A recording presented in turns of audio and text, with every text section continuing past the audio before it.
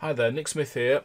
We've got a small project we're going to look at here, which is the application of SP ratios and using the BS5489 grid.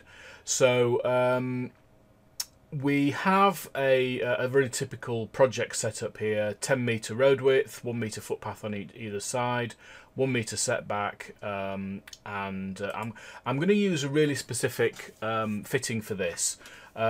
Mostly because it highlights the SP ratio really well.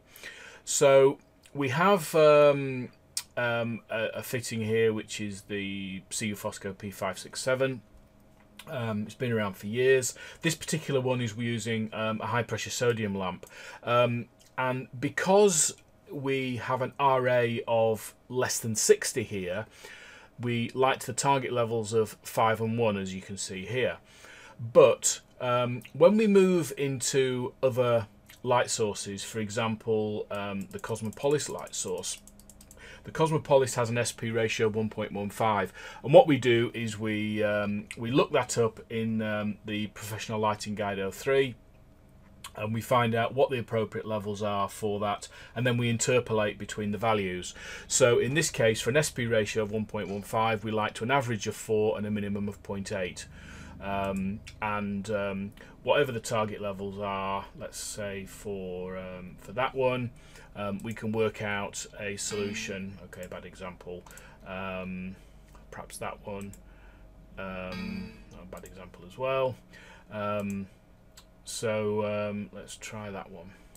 So that will allow us to work out that at 36 meters we achieve the target levels, and as you can see down the bottom down here, it says the roadway complies with P4 as varied by the SP ratio, etc., etc., and that's fine.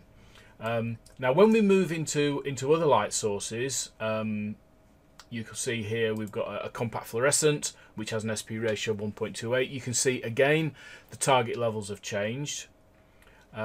So that we can design that accordingly. With a 57 watt PL, what we're going to get, we're going to get 27 meters, so not brilliant.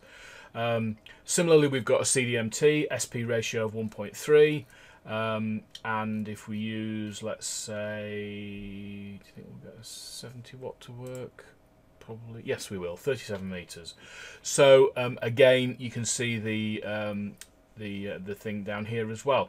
Now, if we were to go look at a fitting like the TRT aspect, and I've chosen this again for a really specific reason, you can see that they have 4000 Kelvin and a 5700 Kelvin fitting in the same folder.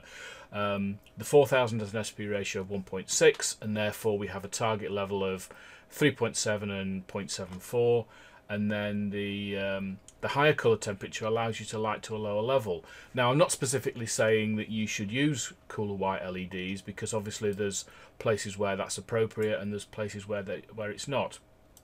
But as we go through and optimize that, you will see it's producing the calculation, and various fittings, they don't comply because the lumen package is too high. So we can either sort this by SP ratio, by spacing, but you then have to be careful about which one you actually choose. That covers that quite nicely. Okay, so thank you very much for watching. I hope you found the video today useful. I have a couple of favours to ask of you. If you found it useful, please like the video below. If you have any comments or questions, please add these below too. You can message me through YouTube channel, tweet me at nicksmith1246, or you can email me support@nicksmithassociates.com. If you subscribe to the channel, you will get notifications when I publish new videos. And finally, have a topic you want me to cover, please message me through YouTube, through LinkedIn, or tweet me at nicksmith1246, or email support@nicksmithassociates.com. And hopefully I will catch you on the lit side.